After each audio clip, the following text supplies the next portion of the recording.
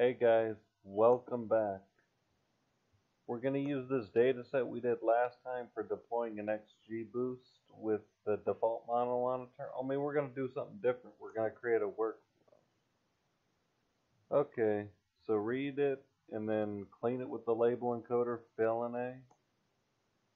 Then you're going to merge them together. And then you're going to save it.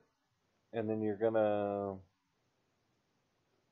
well, we create the bucket over in one file, because here's the whole thing. This is a workflow. Okay, so make this file directory just as it is.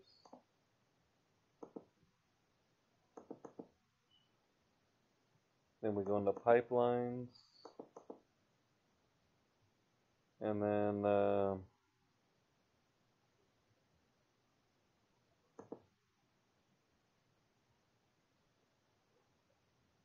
here's where we're going to create the bucket.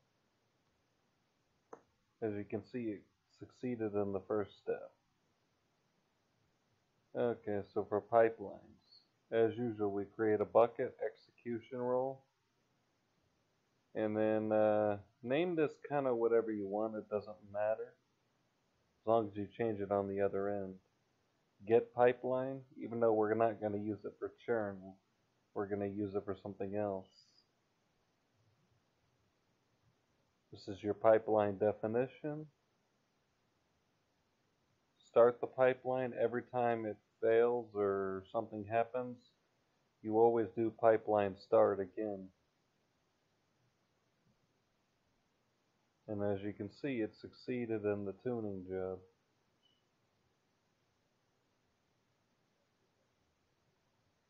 Succeeded in the first step. Still continuing.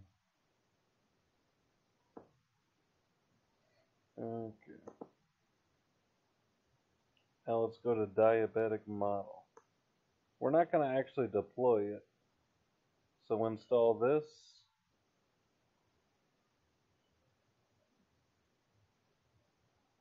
Okay. And then don't forget to define the bucket you just made on the other IPYNB file. Then we're going to get into those Python files. Okay, df equals read, and then split them. And then just like we normally build a model, only we're going to hyper-tune the parameters before we train the model. Logarithmic, the way I always do it, validation AUC, strategy random, fit, and then best parameters.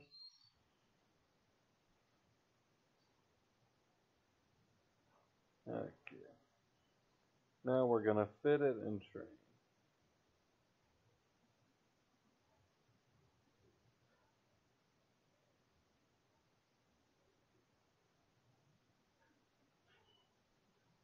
Okay, guys.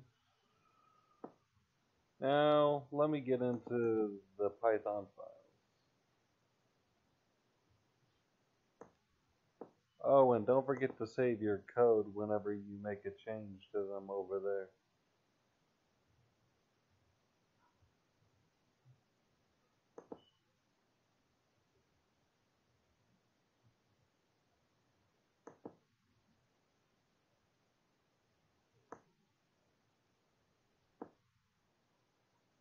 Okay.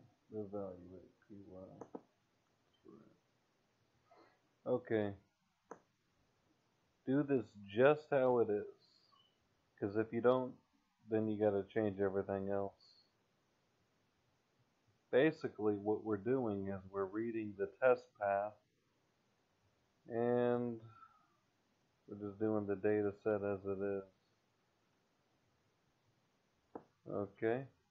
Now let's go to the pipeline py, which is a bigger file.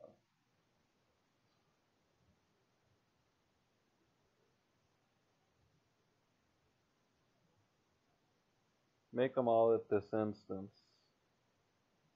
Also,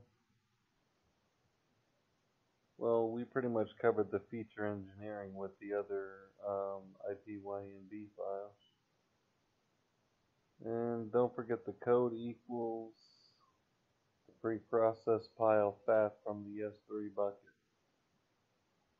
The model path equals the model path wherever your model path is. Same thing, same metrics. Your pipeline steps, and remember, you're only going to do 2 jobs just like you did 2 training jobs.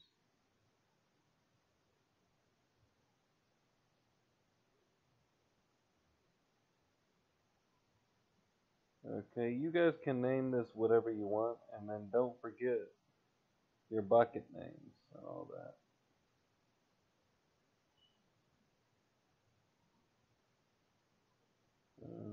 Okay.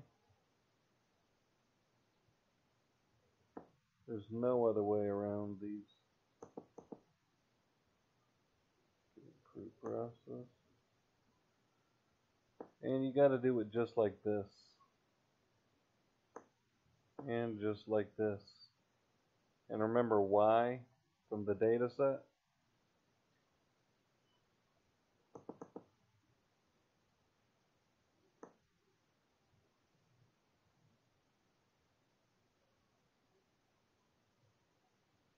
The configuration file, they're all pretty much the same.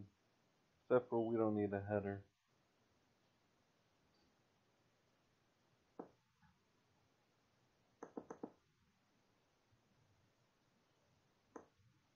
Again, let's go through this again.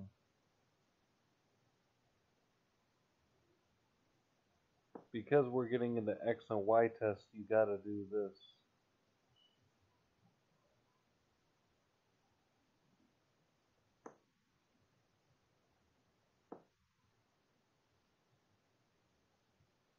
Let's go back to the pipeline.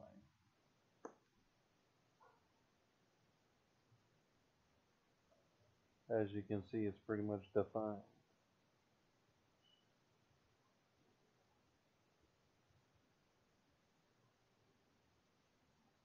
And it's still going. Well, anyways, guys, I hope you found this video very helpful. Stay tuned. Next time, we're going to build a convolutional neural network. Then next time, we're going to deploy something on AWS. I just haven't decided what yet.